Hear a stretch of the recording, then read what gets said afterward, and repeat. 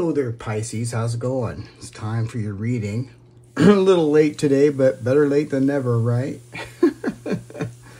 So anyway, it looks like a pretty good read, really. Just, there's some things here that are, have been moving really slow, but I feel that things are going to be picking up, okay?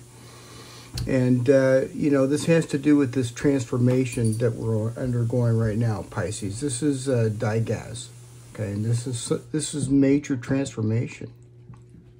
And I know that it's major because I see Ingwaz right here in the middle of the reading. And Ingwaz is extremely potent, and it's very, very powerful. It's something that's going to propel you, very powerfully, very positively, coming, all right?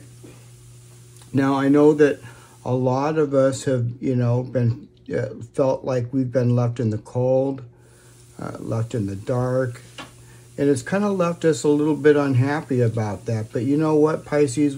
We have the strength rune right here. We're really strong, all right? And so all this crap here is going away. This worry, this trying to do this and balance that and do this, that's going away. This is transforming, okay? So this is awesome. Now, next to Ingwaz here is the sun. And the sun, illuminates everything. It's very, very positive rune.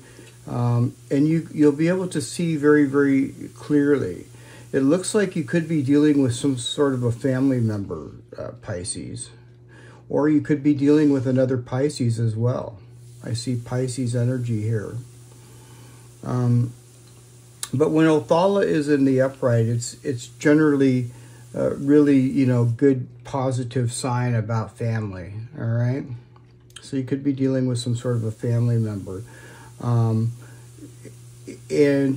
with Tiwaz straight up, this is victory and success. So something is coming into fruition that's going to lead you to victory and success, some sort of blessing. So you have Gabo here.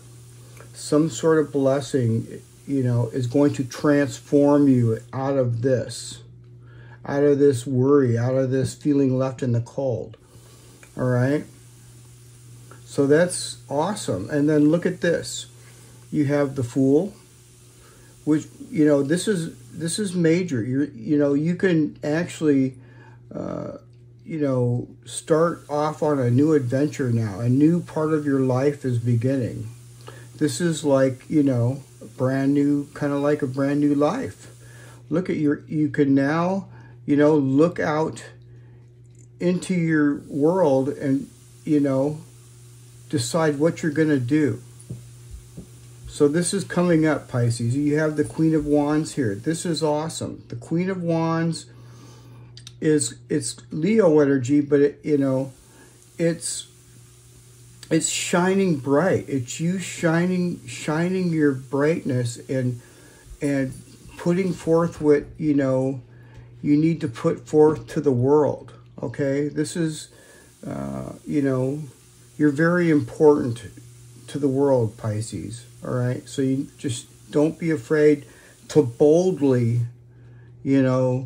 go where you need to go to be able to shine your light. See, look, you got the sun right there too. To be able to shine your light and your happiness and your whatever that you do to help other people. All right, so I see that for sure. And I think that, you're going to be seeing really something very, very clearly. All right, something is going to be seen very, very clear.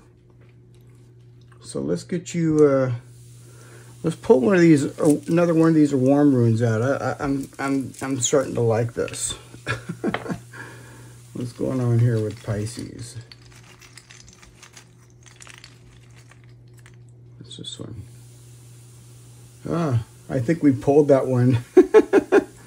But,